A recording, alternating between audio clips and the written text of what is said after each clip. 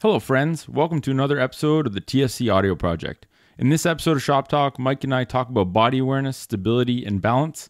We go off on a few tangents, but those are the main topics. This segment is sponsored by our official travel sponsor, Nanook Protective Hard Cases. Check out their badass cases at nanook.com, and it's also sponsored by TFC Shop, your online store to access shoes designed for human feet, balance beams, and foot health accessories. Check out tfc-shop.com for some wicked products. That's it for sponsors, so let's get into it. It's the TFC audio project. It's a collective effort. Help people understand their bodies, starting at the feet are the gateway for people to see that there's an issue. You know, a foot conversation is always a whole body conversation. Hey guys, Nick and Mike here for Shop Talk episode number 3. Today we're going to talk about balance, body awareness, and joint stability. We talk about what balance is, why people lose the ability to balance, how to train it, and why we place such a big focus on hip stability in our practice, which has happened more recently in the past couple of years, but our kind of focus on the importance of balance and the fact that we work on it a lot more with people. We're going to go over kind of why that is and what our rationale for that is. So I guess first let's start off with what is balance. You know, I think it's easy to look over balance as something that's really simple and something we learn in physio school, the importance of balance or standing on one leg, but it never really sunk in until we started to really nerd out on feet. And I'm sure you were probably in the same boat. Yeah, exactly. So we learned this back in physio school, and it's just something that we take for granted, what balance is and what we need to actually balance. So balance is the interplay of a bunch of systems that are working together to maintain your ability to stay upright on 2 feet for humans in space. Which is pretty impressive, right? Like we always mention that in our seminars too. It's like we can shoot a car into space, but we can't make a robot that walks seamlessly and fluidly like a human, like indistinguishably from a human. And that's because even something as simple as walking is an extremely complex motion, right? It involves this interplay of, like you said, multiple systems, feedback systems to make sure that we're getting the right signals, to fire the right muscles, to not fall on our faces. And all we're standing on is these 2 little tiny things we call feet. So it's complex. Yeah. If you look at the actual design of like a human, and it's like almost like that's a terrible design, right? If you looked at it, it's like, wait a minute, the balance points are these 2 small little things, whereas like the center of gravity is way above. You'd be like, you could have thought of a better design. But the fact that we can be so efficient and smooth with it, it provides other benefits outside of that. But being able to balance and actually being able to be smooth on 2 feet or on 1 foot, or even just like your main concern as a human, your nervous system's concern is preventing you from falling over and hurting yourself, killing yourself, whatever it is. Yeah. So you need to be able to protect yourself by staying on your 2 feet. And it's something you learn as a baby. Like look how hard it is for a baby to stand for the first time, and you see the real struggle of having to process all this complex information. And you know, one of the biggest things having to do with balance is your foot is your ground sensor. So if your foot is designed as the main conduit to get information from the ground, where your weight is shifted, where your center of mass is, what you're standing on top of, and we cover these things with a bunch of layers of foam or air, it's putting us at this automatic disadvantage. And it's, you know, we hate to always harp on shoes, but it really does come back to this. If your feet are your sensors to enable the right signals to go, you know, it's one portion, right? Exactly. Like let's talk about the main systems involved in balance. I guess it's so we'll get to that. We'll get to the feet in a second. That would be more of the involved in proprioception. Yeah. And so picking the 3 feet back systems. up from the ground. So you got proprioceptive, which is feedback from your bodies, from your feet or from your joints. And proprioception is basically like knowing where your body is in space. So the example is like if you're in a dark room and you bend your arm, you know that your arm is bent. If you put a blindfold on somebody and you bend their knee, they can tell you how much you bent their knee, right? Without actually looking at it. So you can feel, and that's from these sensors that are in each joint of the body. So as well, there's sensors in muscles, there's sensors in tendons, ligaments, there's sensors in joint capsules. In the skin has tons of these mechanoreceptors that can pick up information. How crazy is it how complex our machines are? And we just, you know, it's one of those things where you never look at your body as just you, right? Something that you have, but you never look at it in the context of, and I really have started to shift my thinking of the body as a machine, because using the laws of leverage and the laws of physics and joint kinematics, like if you think of the body as a machine, it makes a lot more sense as to why things break down.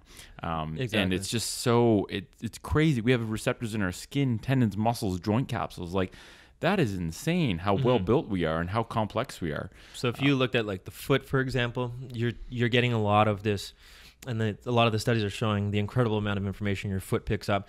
And now a lot of that's the skin of the foot. So the skin is picking up, with all these mechanoreceptors on the foot, it's picking up vibration, it's picking up light touch, pressure, differential, all these other things. So again, that's what we're talking about when you're eliminating, when you're putting padding on your foot, you're decreasing the space of your foot as a sensor to work. You're decreasing some of that. That exists at your ankle too, all the way up through other body parts as well. And these are all playing a part in your overall sense of balance.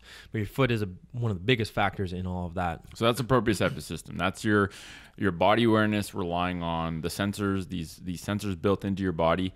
The other two systems that play a big role in balance is the visual and the vestibular system. And I think, we're not claiming to be vestibular experts here. We're just trying to understand this alongside everyone else. And so when we look at the visual system, one thing that we use a lot when we train balance in people is trying to get them to get more information from their vestibular and proprioceptive system by taking away some of the visual feedback, and not necessarily closing your eyes, because that increases the challenge significantly, but just not looking down at your feet. It's not normal to stare at your feet when you walk around. So when we train people, get people working on their stability or their balance in the clinic, we make sure you're not supposed to be looking down at your feet. And just by doing that is a significant game changer for a lot of people. Yeah, because when you're not looking down at your feet, so the visual system is really picking up cues from your environment. So it's looking at, and it's doing all these things that we don't even know, we're not aware of, right? So it's picking up the angles of different objects, objects that are moving, and it's sending all this information to our brain, and giving us a kind of a feedback, an example of how our environment is. So, and that helps us balance, right? So it's working along with the other two systems that help us balance, the vestibular and the proprioception system. Okay, and that's the example that we always give is like, close your eyes when you're standing on one foot. It's automatically way harder, right? All you've done is eliminate that visual feedback, and it's like, whoa, I'm falling all over the place now. So vision is something that we take for granted as well when it comes to balance. And that's why even like I notice when I'm on the slack line, for instance, or I'm on a beam, the biggest challenge when you're on a slack line at first is to like figure out where I need to look. So the first few times doing it is like, where do I look? Do I look at my feet? Do I look up, straight up? I found that when I work best when I actually look, kind of veer into the distance, but I look at the actual line. So I'm picking up a little bit of feedback from the line going back and forth, but I'm also not looking straight down at my feet. And I'm also not looking straight up in the distance where I can't even see the line in my vision. Well, those are the two strategies I see people in clinic. When we get someone on a beam, they either look directly at their feet or they fix their gaze on one specific point. And the problem with one specific point is as soon as that gaze is broken, you walk by, you say something, they lose that one point, they lose their stability. So they're, like you said, looking into the distance where you're aware of the whole surrounding, but you're still focusing on one kind of area. I find, and what I'm trying to do now is actually when I'm on the slack line or the beam, I'm trying to look around and be aware of my environment more so than just fixing my gaze in one spot. And that I find is helping me to train more body awareness because I'm not focusing on one static fixation point as much. Yeah, exactly. And that's like your peripheral vision is coming into play there. Your body's picking up all these little things from the environment to help you balance. But exactly, if you play around with that and you look at different places, you'll always have your sweet spot where you can kind of like pick things up. Your feet are right there, but you're not directly looking at them. Yeah. Sometimes you see your toes in the view. But again, that's kind of the visual part of the system. The final part would be the vestibular system. Well, just while we're on the visual too, one way that I noticed it a lot, like we went on a hike this weekend at Lustful Falls. It's a place about 45 minutes from Ottawa. And the amount of visual feedback that I use, like every time, so Lustful Falls is basically there's portions of this where it's just all rocks, all like mid-size kind of, some are jagged, some are smooth, but there's rocks everywhere. So when you're wearing something like a Vibram on your foot, you literally have to be able to see, whether it's in your peripheral vision or your direct line of vision, where you're going to put every foot. Right? You have to know your foot placement, or else you take 3 times the amount of time to hike because you're feeling around with your foot. So the visual system I noticed there, and it's connecting the visual and proprioceptive, because I have to look at a rock and basically look 3 steps ahead of where I'm going to put my feet, because you're going down like a 30-degree face.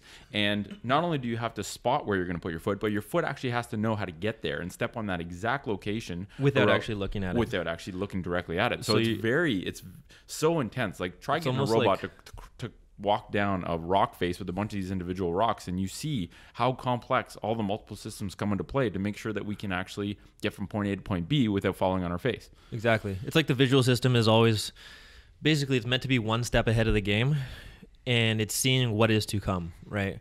And that's why, like, even when we're doing the beam work, it's like looking into the distance is very natural. Even if you're walking down a sidewalk, you're naturally gazing 10 feet down the road just to see what's coming up, right?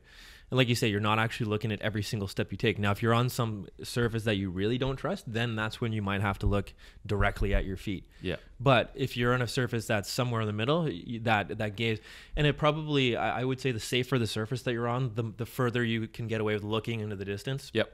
Without actually being aware of what's going on, because you trust that I'm not going to run into this, weird changing environment. Yep. I'm on a paved sidewalk. Nothing really crazy is going to happen unless I see it coming in the distance, right? And the better you get at training awareness of your feet, the less you have to rely on your visual system. That's one thing I'm finding now too, is the more aware my brain is of my sensors at my feet, the less I have to look at what I'm doing. And I think that's just, you can prioritize what system you're training by weaning away from the other systems, whether that's closing your eyes or looking away or standing on something that has a lot of instability, because that messes with your vestibular system too, right? Your body awareness and your visual system have to do more if you're standing on an unstable surface, which throws off all your kind of vestibular mechanisms. So let's talk a little bit briefly about the vestibular system, what it is, and how it contributes to balance. So the vestibular system is actually, when we learned this in school, I thought immediately it was pretty crazy, because I know, it flew right over my head. I was like, what the fuck is this? This is way too complex. So it's basically in your inner ear. So who would have thought your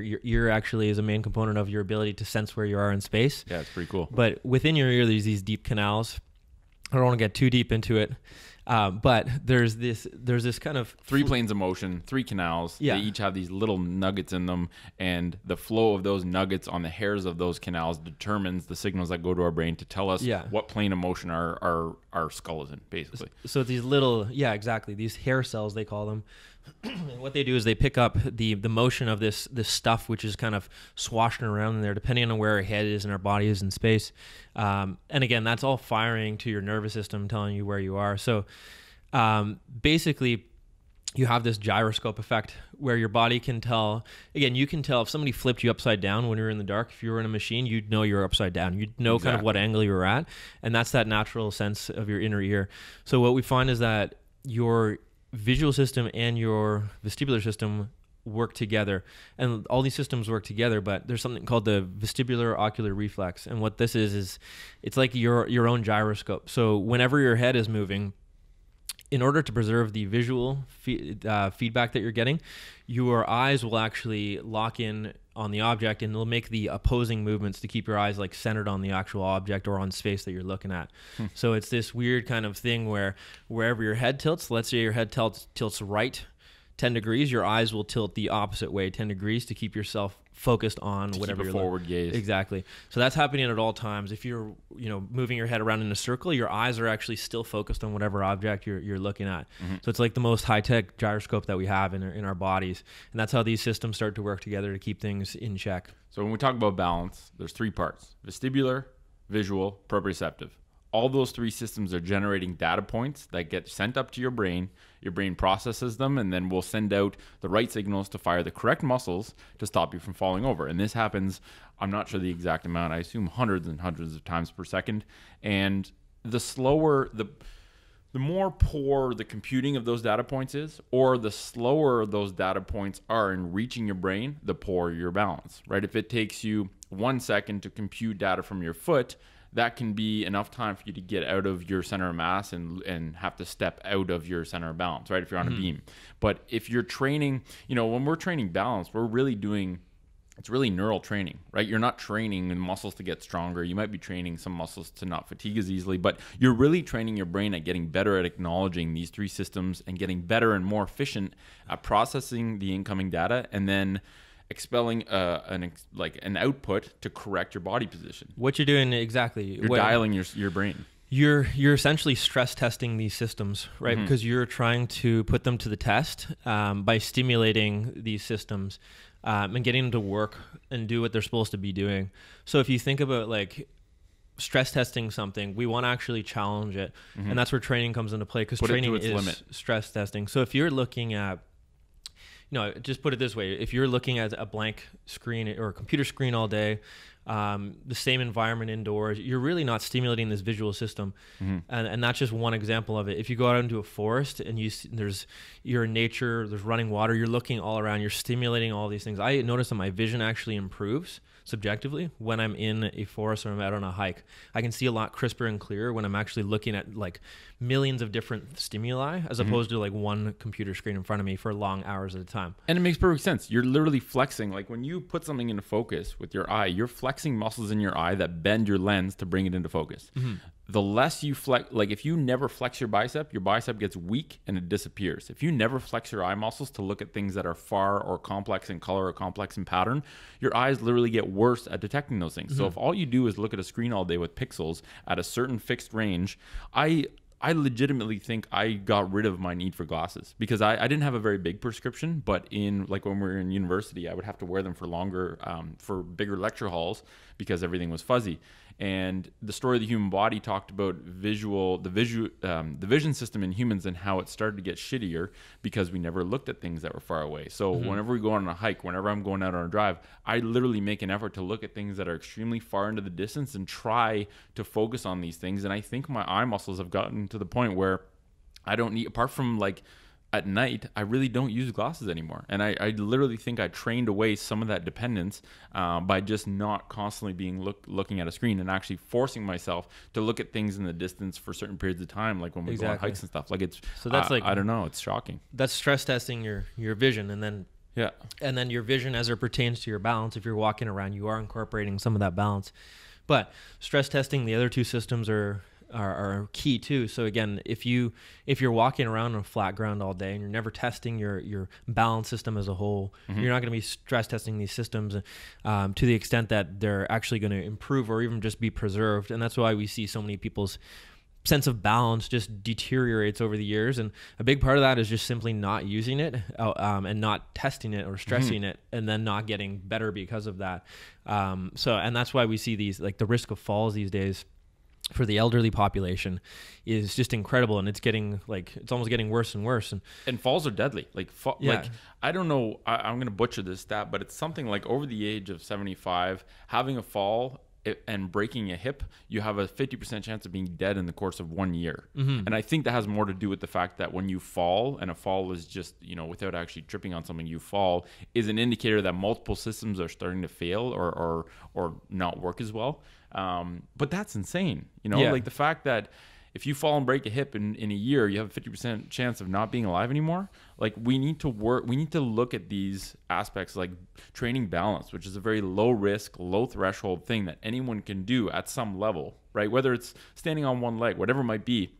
But if you're not moving, you're not populating data from these three systems, right? If all you do is sit all day when you turn 80 and look at computer screens or, play cards or play chess or whatever it is, and you're not moving, you're no longer populating these data sets. Your brain is getting worse at computing that data. And so your balance starts to get shittier. Exactly. And it's something that can be trained. It's not, I think...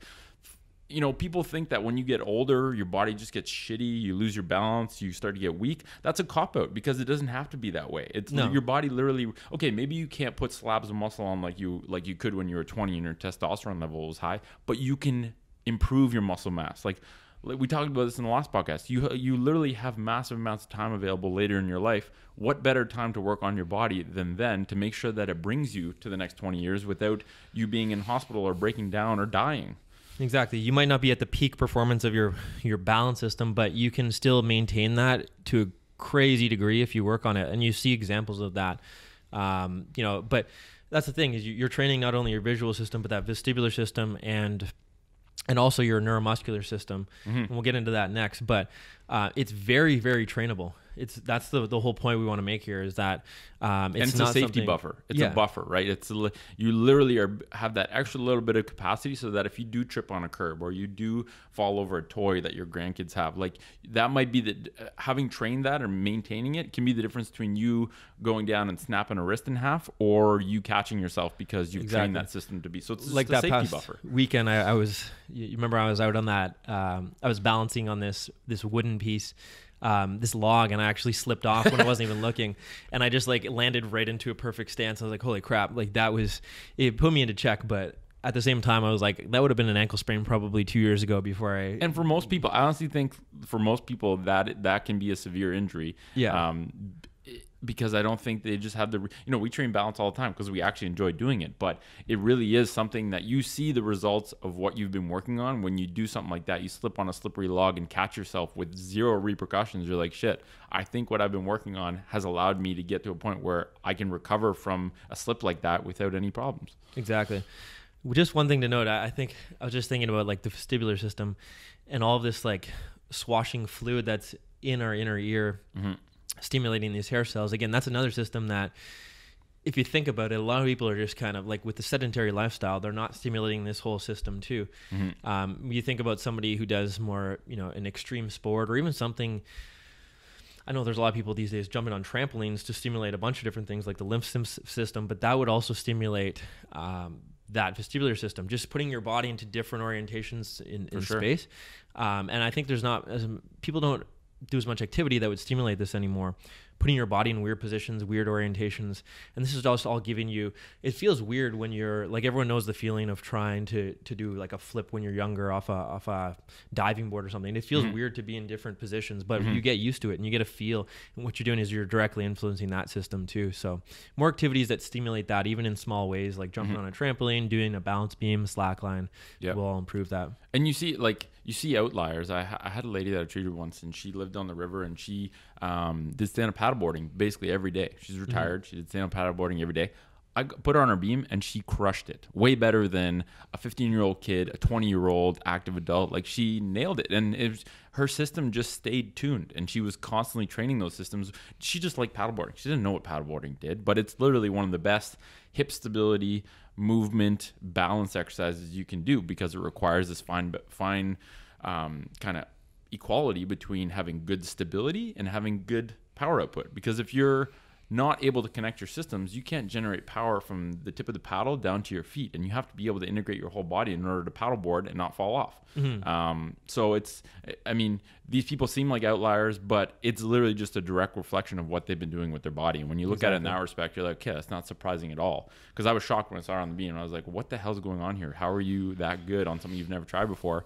And then I remembered she said, when I was doing her subjective at the start, I was like, okay, she paddleboards every day. This makes perfect sense. Exactly. And it's all transferable. A lot of this stuff is very transferable, and sometimes it just takes, it's very, very interesting when you see the tuning effect that happens. So if, like, for instance, I'm on a beam and I'm doing like half an hour beam work, and then I jump on a slack line, right? The first minute of it, you're like, whoa, what's going on here?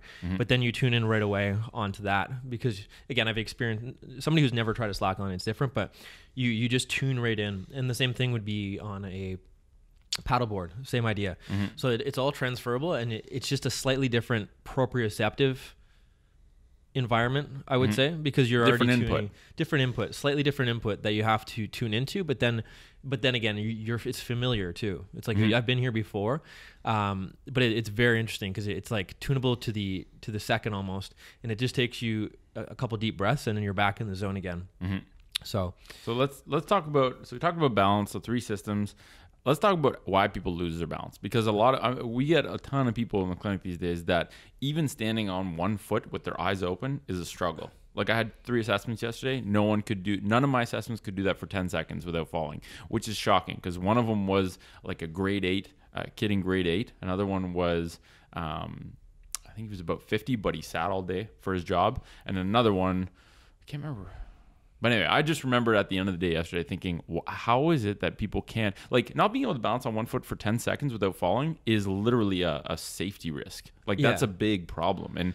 And so what are the culprits that cause us to lose our sense of balance? I think 2 big ones that I'm focusing on a lot more now is, number 1, we put things on top of our feet that impede their ability to act like a sensor. So I always assess people barefoot. Everyone in the clinic does.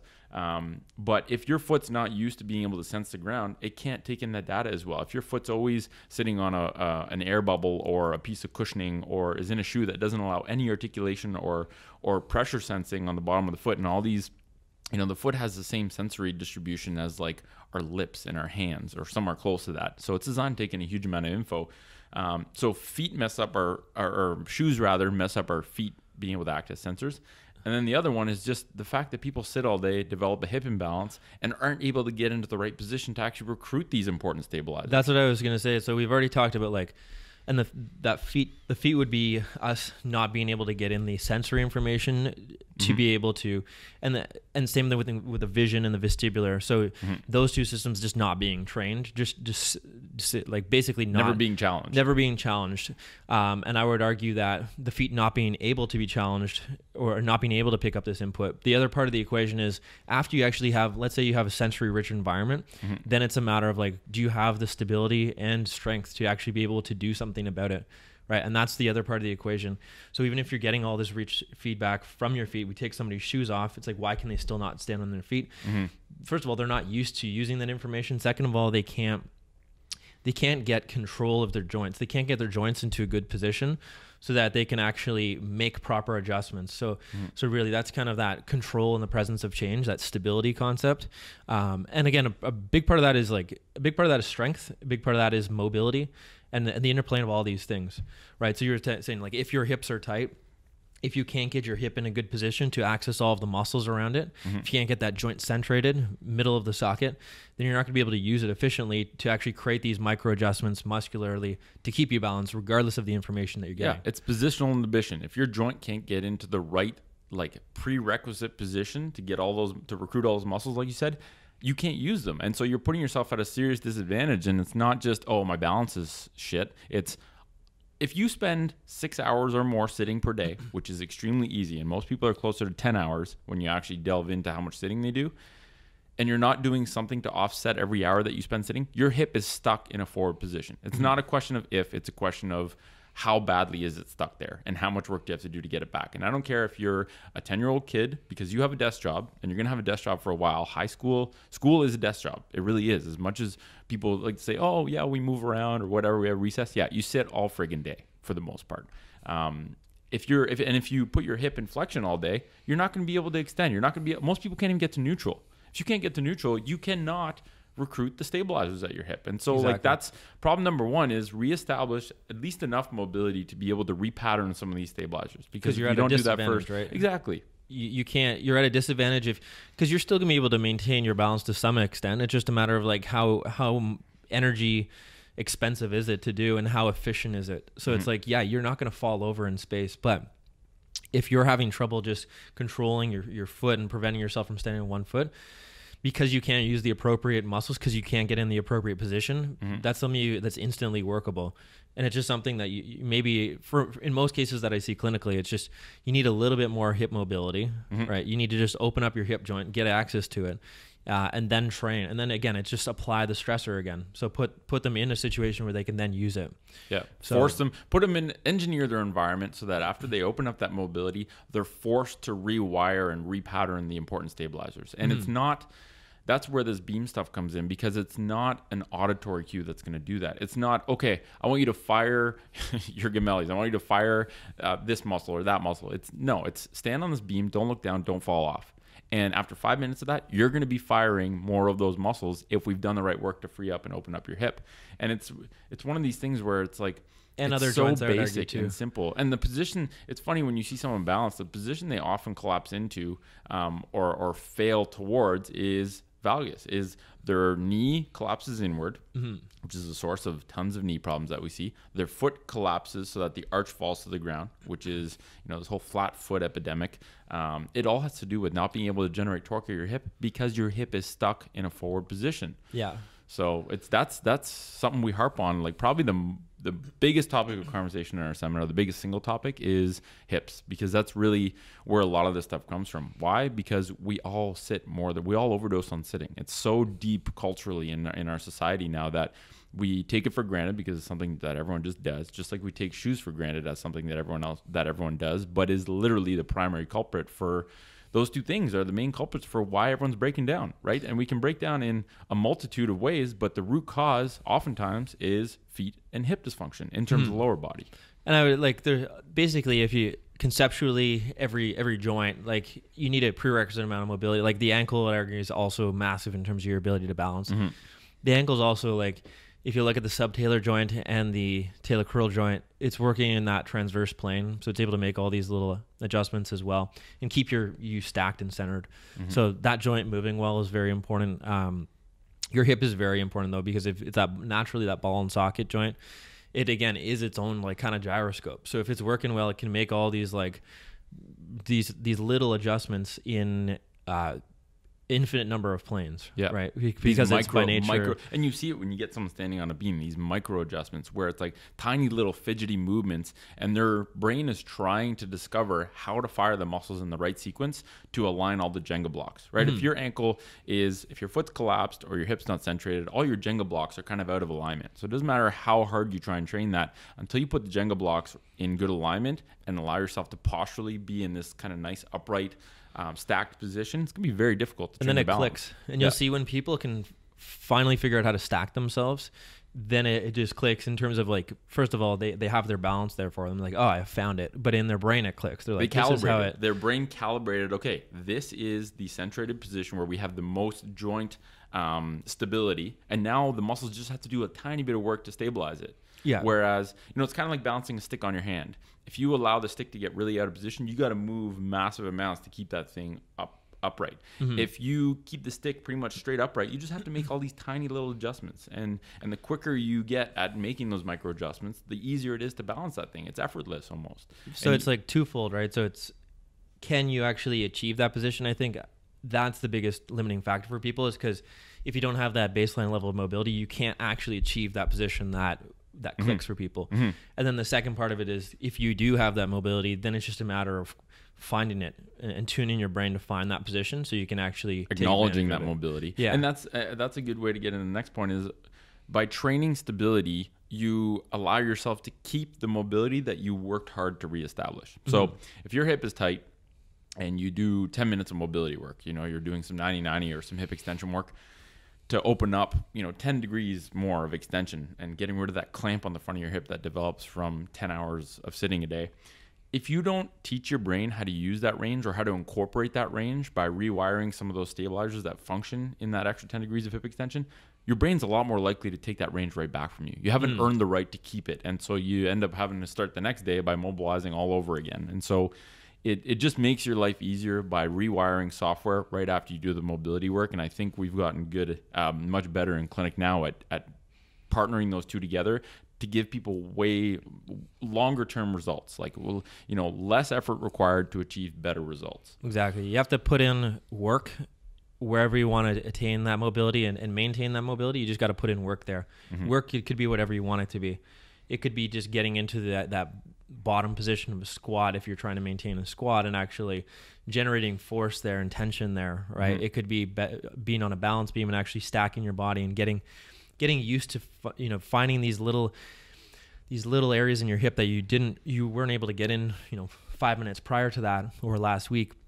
And just putting in time there, and putting in time is working that system where it wasn't previously working, and that's what's going to make the benefit over time. Yeah. So let's talk about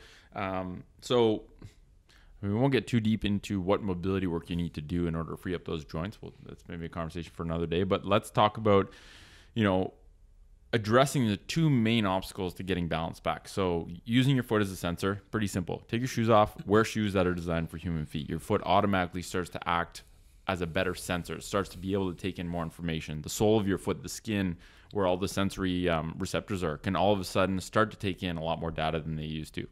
Number two, if sitting is the reason that's getting you in trouble in terms of hip stability, then start to slowly wean your dependence from sitting, offset the sitting that you do, and when you do your hip mobility work, layer on some software. And that's what we want to talk about next, is different ways to train balance. So, our favorites in terms of the ones that we do frequently are working on a balance beam. And a balance beam can be, we sell these balance beams because we wanted to build the most badass, challenging balance beam that we could. But for the most part, a 2x4 of lumber is what I tell people to go get, because it's accessible, it's easy to grab, and it's something that you can make narrower as time passes to make it more challenging, right? And then that's a nice start for people. That's a great start. What you're doing is taking away their base of support and making them go in line. Yeah, making them put one foot directly behind the other in a straight line and narrow their base of support. So that's a good way, playing around with their base of support. Yep. And it's very non-threatening. You're 2 inches off the ground, so even somebody who's just getting into it, or who is on the older side and is not used to that, or is fearful of some of these balance challenges, start with that. And go barefoot. That's Go barefoot. Whenever you're working on balance, go barefoot, or else you're literally handicapping your ability to train that system. And I would argue that anything you are training, balance is a component of that. Yeah. Because it's a component of that stability. So the fact that you're not going barefoot anyways is something you should be thinking about as well. So if you're doing a gym workout, there's also reason to be barefoot, because you're just tuning these systems more. And balance has far deeper effects than what people might think. You know, I think balance is not a very sexy thing to work on, and that's one thing we're trying to bring more excitement and more playful kind of aspect to training balance, because that's what you need for people to be interested. But you know, we get powerlifters in that you get them standing on one leg, or you get them on a beam and they can't stand for 5 seconds, and yet they're squatting 400, 500 pounds.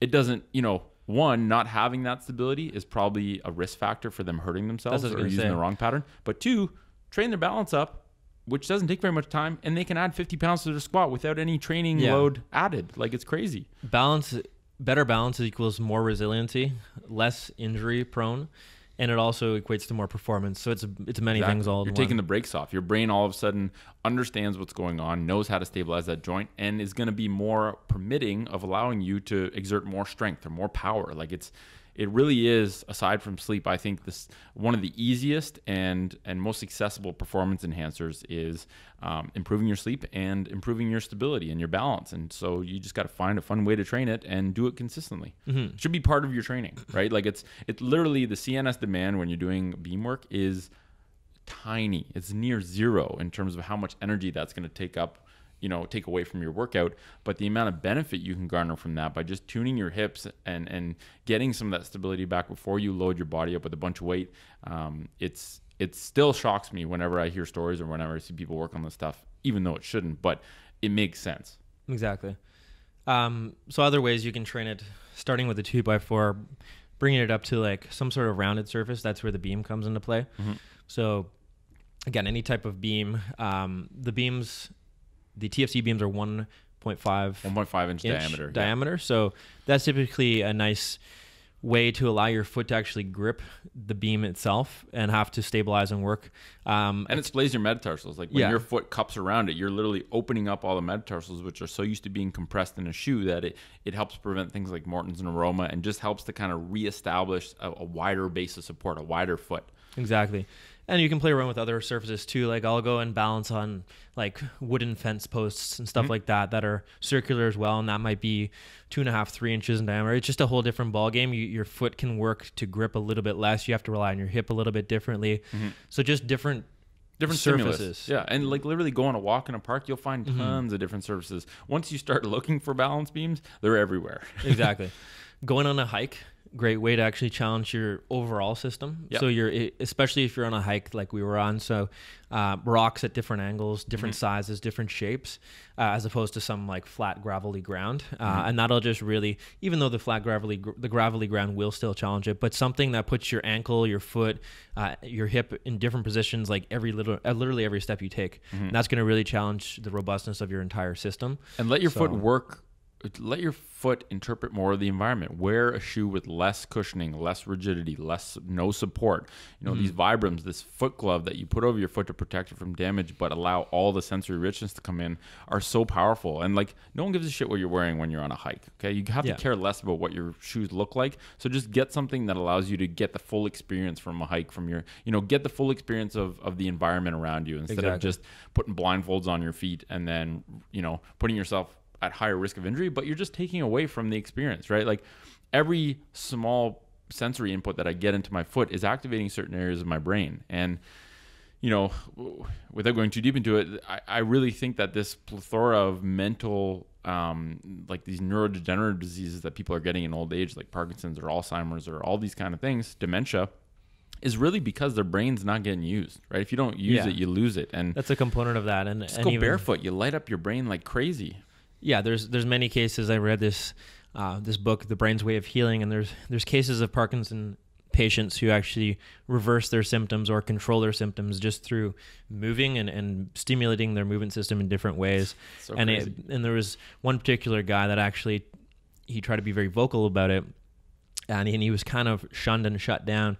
He is actually able to get off all his Parkinson's medications just through daily movement practice, daily walks, daily environmental walks. And again, he's like, hey, why is he shunned? Why are people so resilient to this stuff? That's a whole bag. That's a bag of worms to open. But the weird thing, but that was the whole part of the story, is that like he was actually having resistance from doctors, from pharmaceutical companies, obviously, crazy things like that. But saying like, and then they even said, oh, you didn't even have. We don't think you had full Parkinson's then, right? After you did all this work. And then his original doctor is like, no, he did have full Parkinson's. Like, I've been following him for many years. He for sure did have it. Anyways, that's something to, that's the end scale of things. We're not saying it's the only contributor to that, but it is a big contributor to that. If you stimulate this whole movement system more regularly in this balance system, some of these neurodegenerative diseases are less likely to happen over time. And again, we're not putting numbers on them, and we're not saying that's the only thing, but that's a component. Factor. It's a factor, and it makes logical, rational sense, right? We're not saying that's the solution. We're not saying that guy's not an outlier and that everyone's going to get those results, but there's probably something to it. Like, maybe let's pay attention to it a little bit more than just shunning it as bullshit. Like, and just say, take this medication for the rest of your life now, because that's the only thing that's going to help. So, and side note, I was listening to a Chris Kresser podcast. The top 10 prescription medications in the United States are lifelong prescriptions. How crazy is that?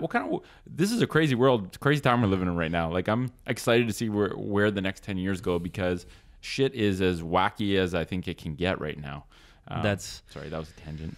That's wild. Yeah. Well, and it's the same type of thing. That's the best business model there is. Yeah.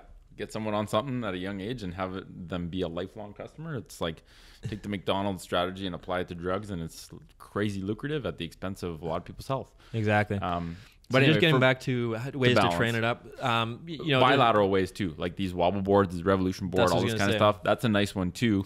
Although there's something to be said with having something that forces you to be unilateral for certain points, because I really think that putting yourself on one leg on an unstable surface, there's something powerful having to do with that as something that's separate than doing two legs. But those are fun stimulus to play with too. Any of those balance toys and tools, like the Indo boards, and then we can talk about slack lines too, because that's something we've gotten into recently. So it's just kind of bringing things up a notch. You're having to make these micro adjustments a lot quicker, and you'll see that when somebody gets the stanky leg when they step on it in the first place. You'll see their leg just shaking side to side uncontrollably, and they can't calm it down. But once you learn how to actually start making these adjustments in a slightly different environmental demand, then you really tune it in again, and you can slow things down, calm things down, and walk pretty fluidly after you get used to it. And that you can take that all the way into like 100-foot lines and different types of things. So it's like really endless, the possibilities that you can choose from. But just start somewhere, and then start with something that progress challenges you slightly beyond your capability, that has a low risk of injury, and just watch your stepwise progression as you start to train these systems. Back to the stanky leg is a very interesting phenomenon, because when you understand what interplay is actually causing that. So just to be clear, visually, the stanky leg is what we call when someone steps on a slack line and they uncontrollably wobble side to side like super, super fast. And it almost looks like their leg is having a seizure. And when you understand what's going on there, it's usually people that aren't used to using a slack line. Their body is trying to adjust to their foot getting out of position, but it overcompensates, adjusts too far on the other side, and then there's a small delay on the readjustment, and it just goes back and forth. So it's not the system isn't tuned. It doesn't know how hard to stabilize with certain muscles. It doesn't know how much force to exert. It doesn't kind of recognize how much movement is happening. So it's very quickly those people go to the point where they can calm down, they breathe, they relax, they tune the system, and the system's almost like it's very quick. Freaking out at first, and it's making these crazy adjustments. It's like, oh shit, I'm going one way. Like put on the gas to go the other way. Boom, boom, boom, boom. I know, it's so crazy. And then it's like, but and again, a part of that is like global relaxation. But once you're able to kind of finally relax your body through some deep breathing and tune your system in all the proprioceptors and the visual too. Like those people, like when I started slacklining, I didn't know where to look. Mm-hmm. All these systems start being trained up, and then everything calms right down, and you can make these. You just practice. Yeah, it can be effortless looking after that. So. Yeah. Anyway, that wraps up what we're doing for episode number 3. So hopefully that gave you guys a little bit more insight as to what balance is, the systems that are involved, why it's important, how to train it, how to regain the mobility to actually be able to train these stabilizers. And hopefully you can incorporate that in both your own physical practice, using it for injury prevention and also performance, but also help out any patients that you might treat on the health professional side if you're a health professional listening to this. Thanks for listening to episode number 3 of Shop Talk. We'll be back next week with episode number 4. Haven't determined what topic it's going to be yet, but we'll see you then. Thanks for listening.